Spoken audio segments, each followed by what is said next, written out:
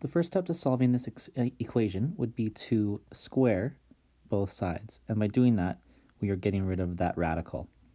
So we'll be left with x squared minus 4x minus 5 on the left-hand side.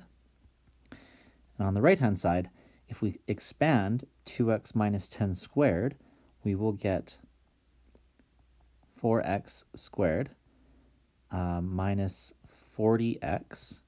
And I'm getting that by just combining negative 20x and negative 20x again, plus 100. Next step would be to move everything over to the same side of the equation. So to do that, I'm going to subtract x squared, add 4x, and add 5 to both sides.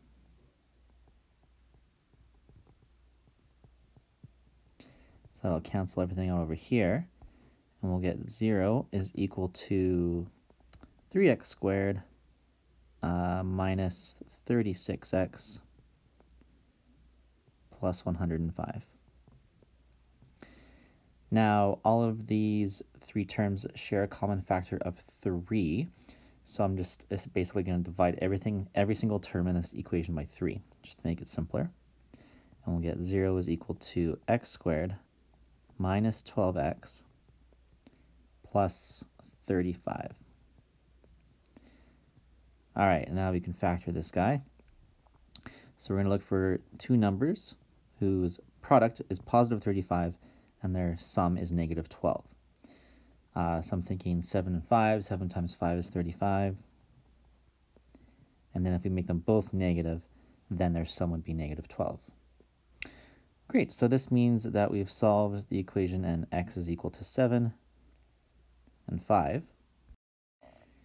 However, because this original equation involved a radical, we do need to check our answers to make sure that they do actually satisfy this equation.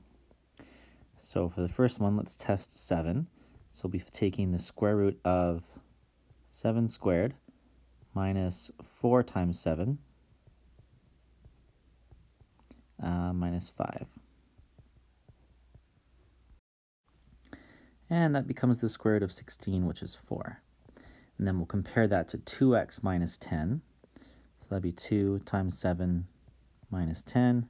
That's 14 minus 10, which is 4. So that checks out. So 7 is definitely a good answer. And then now let's check 5. So we'll be taking the square root of 5 squared minus 4 times 5 minus 5. That actually comes out to the square root of 0, which would just be 0. And then comparing that to 2x minus 10, so 2 times 5 minus 10, that also gives us an answer of 0. So that also checks out. So x equaling 5 and 7 is the correct answer, which is the third choice.